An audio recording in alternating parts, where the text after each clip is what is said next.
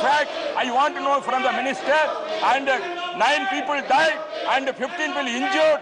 Is it the fact Tamil Nadu is happening? Whether the minister want to know. Can you ask your question? Safety of the cylinder. Honorable Minister.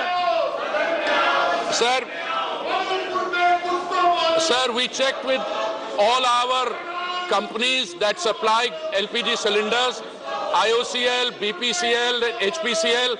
They have stated categorically that they have not supplied any cylinder to any facility in that area. So, having said that, the cause of the explosion could not have been the gas cylinder. In fact, the government of Tamil Nadu's minister has himself admitted that this facility was in the vicinity next door to a firecracker factory. The question arises is, why does a firecracker factory exist in a residential area? The Tamil Nadu minister has also admitted that they are doing a survey to find out why firecracker factories are in these areas and to prevent it in the future. So far as I am concerned, sir, I also want to add that the Honorable Prime Minister, when reports about this became available, he has also provided relief from the Prime Minister's National Relief Fund. Thank you, sir. Second supplementary.